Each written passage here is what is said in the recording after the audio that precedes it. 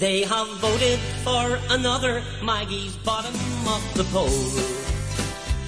Well, there's nothing left to do now but sign up at the door. Kicked out on her hole. In the Falklands and in Ulster she went in with guns ablaze. But like any dried-out cow now, they've sent her out to graze. God above be praised. Oh, I'd love to shove her, I'd love to shove her once. Where? Off Mount Errigal, I'd love to shove her, love to shove her once. Where? Off Mount Errigal gone. Maggie Thatcher is gone. Whoa, gone. Maggie Thatcher is gone. She was the Iron Lady who spoke for the British nation. Since I sent her to the scrapyard, her mouth has constipation, and her silence is in contrast to the politicians here. Charlie Haughey and Ian Paisley, both have verbal diarrhea, talking from their rear.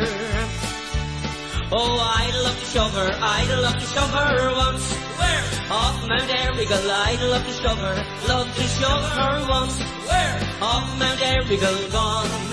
Maggie Thatcher is gone. Oh, gone. Maggie Thatcher is gone. After 30 years of service, her love life can begin. She can stay at home with Dennis now and help him get it in. I'm talking about the gin. Well, she think of former glory, now she's nothing else to do. Well, she often think of Brighton when she's sitting on the loo. What a chance we blew.